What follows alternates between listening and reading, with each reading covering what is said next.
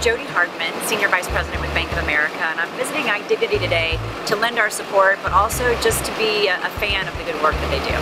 Today's sponsor is Bank of America, and really it's a thrill for us to be connected to an organization that's changing lives, and in many cases saving lives. Well, Bank of America has been a long-time supporter of IDignity, and we first came to know them when they applied for grant funding. And what we realized very quickly is that every nonprofit we support, whether it's alleviating food insecurity or homelessness or workforce development or jobs, every one of those needs starts with having the right identity and having the ability to prove who you are.